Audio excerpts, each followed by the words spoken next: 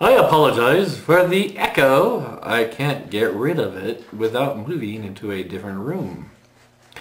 I have been very busy, as some people could probably guess, during spring, summer, and fall. I have done a hell of a lot of work this year, and it's nowhere near done. This is an update regarding some of the movies that I have been filmed for. As far as I know, all of that has been completed, and I'm waiting for word on edits, second unit filming, trying to find out which movies will be playing where and when. And as soon as I know, I'll make a video letting everybody else know.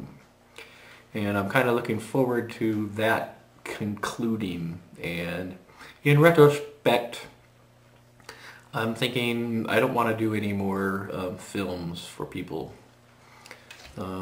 It's a lot of work, and it's a lot of anxiety, and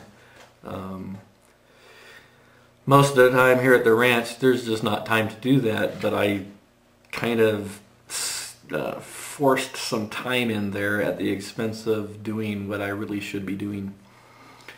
This November I am granted 2 weeks away from the ranch where I live and work, so that I can finish the edit on my manuscript called Desertphile.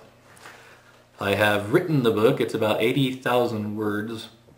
I have rewritten it, and then I have done a partial edit, just rushing through and correcting some stuff, and now I am almost completed with the final edit for Desertphile, the book.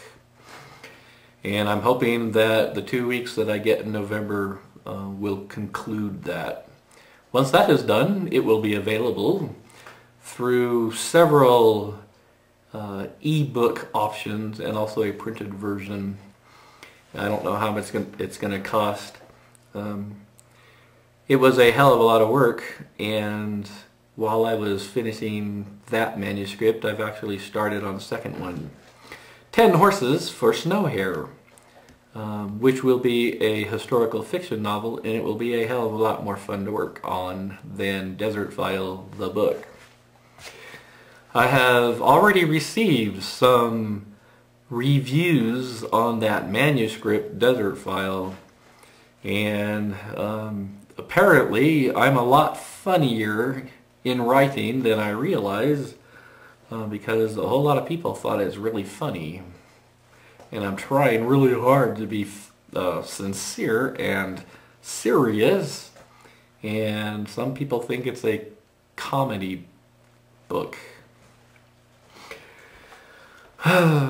Also, I left my video camera out in the rain all night in the spring, and so it's not working properly, so I had to actually go in and borrow the video camera that I'm using now.